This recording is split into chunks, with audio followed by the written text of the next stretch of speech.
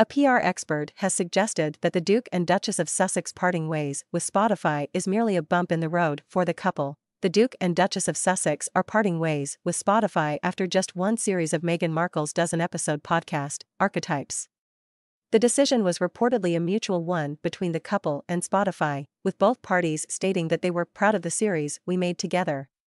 Speaking exclusively to Express.co.uk, PR guru Anna Grace Du Noyer has suggested that the news isn't an issue for the Duke and Duchess of Sussex as they could have more contracts on the way. Ms. Du Noyer told Express.co.uk, when viewed within the larger framework of their multiple commercial endeavors, including a substantial deal with Netflix and Harry's contract with Penguin Books, this recent development seems less a major setback and more a bump in the road.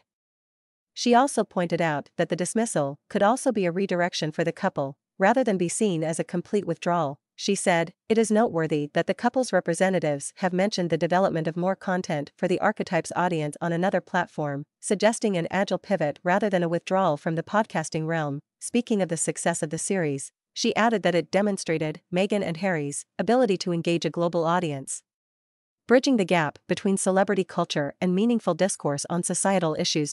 Ms. Du Noyer also suggested that the termination of the contract could also be a redirection for Spotify and other podcasting companies.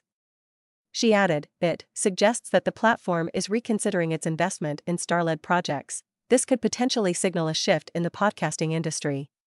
The emphasis may move away from celebrity-led content towards an increased focus on quality of content and the unique value it offers to listeners." Meghan launched Archetypes last year and featured a host of the episodes, which were released weekly, showed Meghan and her guest discussing the history of stereotypes that affect women. The Duke and Duchess of Sussex also still have deals with Netflix and Penguin Random House.